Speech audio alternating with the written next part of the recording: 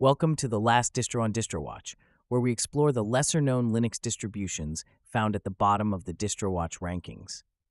Today, we dive into Neptune, a Debian-based distribution designed with a special focus on multimedia enthusiasts. Neptune is built on Debian Stable, known for its rock-solid performance and reliability. The core of Neptune is powered by KDE Plasma, a versatile and highly customizable desktop environment. It gives users a sleek, modern interface combined with efficient tools. But what really sets Neptune apart is its multimedia focus. Out of the box, Neptune comes loaded with a variety of applications tailored for content creators. Kdenlive is available for video editing, allowing users to create high-quality videos with ease. If you're into audio production, Audacity comes pre-installed, offering advanced tools for recording and editing.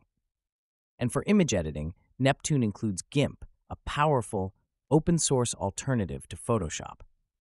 Even though it's based on Debian Stable, which is known for not always having the latest packages, Neptune makes sure its multimedia applications are more up-to-date.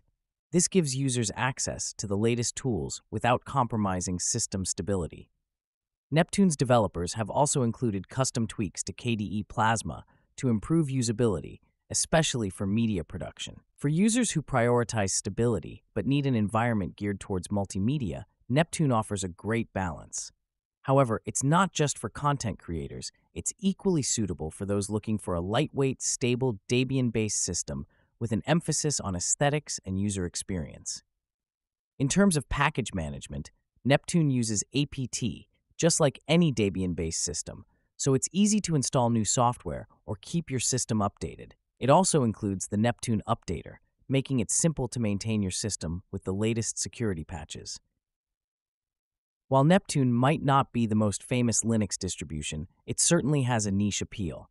If you're a multimedia creator looking for a solid and stable foundation, Neptune is worth checking out.